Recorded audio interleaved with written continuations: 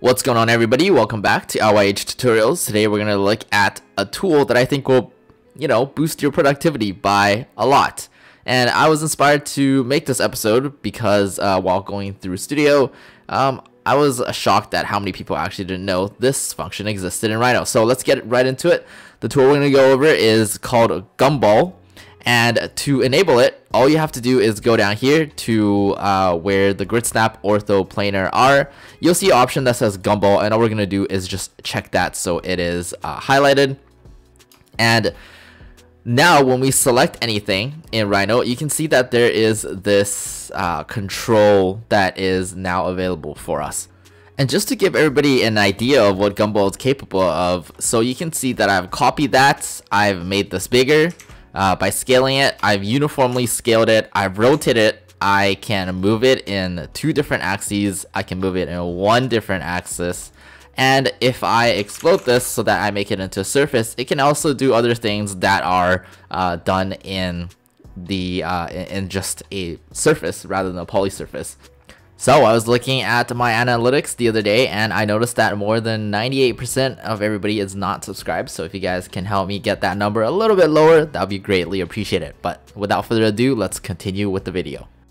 Just to demonstrate what kind of things we can do with the Gumball tool, I'm going to create a nice surface really quickly. And we'll start here. So I'm going to delete the curve. Now, the Gumball tool, you can see, has around 4 different controls that are the most basic, 4 or 5, give or take. The first one I'm going to introduce is the most simple one, where you can move. So you can see the blue arrow, the red arrow, and the green arrow. That allows us to move in the y-axis, the x-axis, and the z-axis. So if we just want to move something further up or to the left or forward, according to this view, we can do that without having to type the move command. Now, if we want to move this in a particular number, so for example, if we want to move this by 15 units, we can simply click it 1 time and type 15, and it'll move it exactly by 15 units. Now, this also works if you guys notice that there is a little circle in the middle of the arrow. We can actually click this and this will actually extrude our surface. So if we want to extrude this by 15, you can see that it's made it an extrusion by 15. And you'll notice that the extrusion is solid. So if you do want a hollow extrusion, make sure you guys use the extrude surface or extrude curve command rather than just a simple gumball. I'm going to go ahead and undo this and show everybody some of the other functions. Now, of course, this extrude function will also work with the other axes if you have this oriented in the correct way.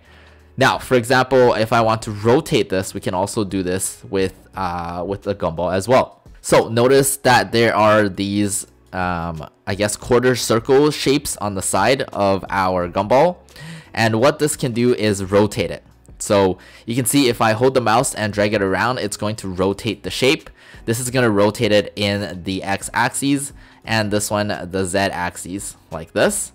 So that is a rotate. We can rotate on all of these different axes, and you can see that works pretty well.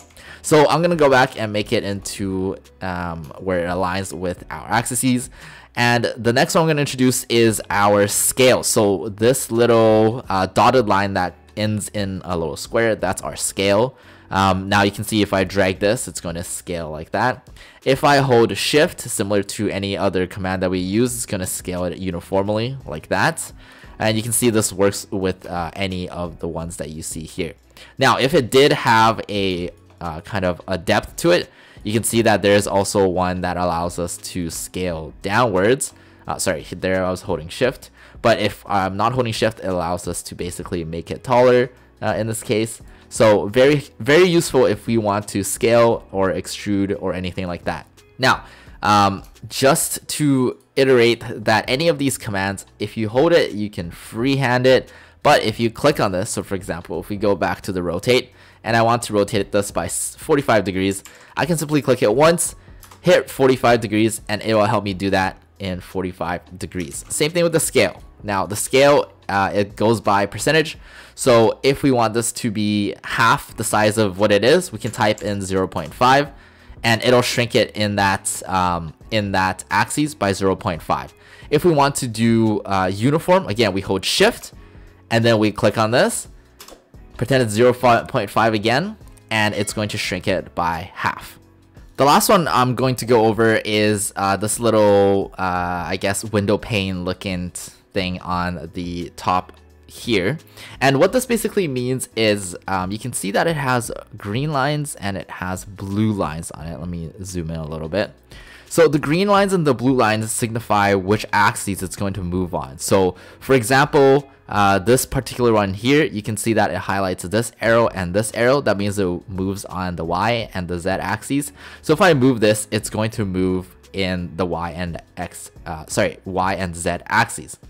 Now, if I change my camera angle a little bit, we'll be able to see some other squares pop up. So for example, this is the one that I think is most useful, is the X and Y axes. So you move this in a flat plane.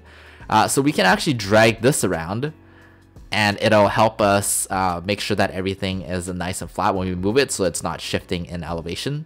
And finally, of course, the other one, we just have to change our camera angle to find it. This one will allow us to change the X and the Z axes like that. So these are all three of our kind of little window pane setting that allows us to transform it on two different axes. Now, one trick that I found is super useful for things like Lumion is if you want this to be on the origin, what we can actually do is hold this and then we can just type 0. You can see there's a line that drags it. We're going to hit enter and you can see that it's going to orient itself right at the origin of our file. And this again is super useful for any programs where you input the model and it's based on the reference file's origin point. So to just get an idea of how powerful this tool is, we're going to take something like this, which is a line work, and we're going to make it into this in the shortest amount of time possible.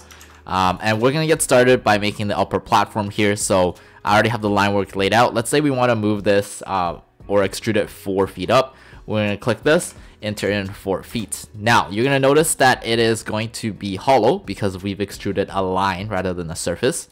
Easy to solve. We're going to type in the cap command in order to cap the top and the bottom.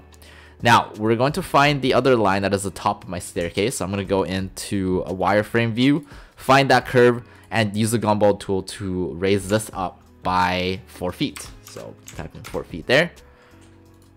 Nice. Going back to the shaded viewports, we're going to make the stairs. So this is our top line, this is our bottom line. We're going to tween the curves, and that'll allow us to get the different lines for the stairs. So in order to get 8 stairs, there's about half a feet per tread. We're going to need 7 different lines. There they are. And then we are going to select last, which is selecting what we just built. You can see that it'll select the lines that we just created. Now in this step, I like to just group everything and makes everything a lot easier to work with. And what we're going to do is actually just have these lines kind of, first of all, go down by 6 inches. Now, you can avoid this step if you already know what the run of your tread is. I don't, because they are arbitrary. So I'm going to have to measure what the actual run is, and it's going to be around 14.11 inches. I can go ahead and undo or keep those. It doesn't really matter. But what we can actually do with those, which is very interesting, is we can actually just extrude this. So we want it to go into the actual platform itself. We can extrude this by our 14.11, and we want it to go the same way as the arrow. And you can see it's going to make these platforms for us. Now, since we have the platforms, we can use the same command, select last. It'll select everything for us. I'm gonna go ahead and group these one more time. Now, this is the cool part. We can simply extrude this. It doesn't really matter how much we extrude this. It'll make the stairs for us no matter what. And then we can take the bigger frame, use planar surface to create a surface, and we can actually use this surface to trim away all the different ones that we don't actually need. So here you can see it actually made us the stairs without us having to go in and kind of doing the fold and drawing everything out. So that's pretty cool. We're gonna go ahead and lock this just so it's easier to work. Actually, we'll just lock everything else except our little extrusions here. So you can notice that I have these lines here, and we just want to provide like a kind of railing for the top platform here. And so I'm going to select these at random and extrude them at random heights. So let's say these ones, I want these ones to be maybe 6 feet. Since the platform is 4 feet, we know this will be taller. Using again the select last command, we're going to cap every single one of these. Same thing with maybe the next selection. So these ones maybe a little bit taller at 8 feet. And then we will select last and cap. And finally, we can have these ones maybe a little bit shorter. So extrude one more time. And we'll do just a nice 5 feet. Select last and cap. So here we have our railing, just like that. If we want to spice it up a little bit, add a little bit of a rotation to it, again, we can select multiple ones of these guys. Say we want these to, you know, flip forward maybe by 5 degrees. We can do that. We can also do these with some of the other ones, for example, 7 degrees. And then these guys that have not been transformed, we can do like a more exaggerated 12 degrees. But always notice that it'll flip from the center point when you use the gumball tool to actually do it. And there it is. So something like that, very simple, can be done in a couple minutes with the gumball tool. Okay, so if you guys have learned anything new, let me know in the comments what was the most useful from this video. But until further ado, make sure you like and subscribe, and I'll see you guys in the next one.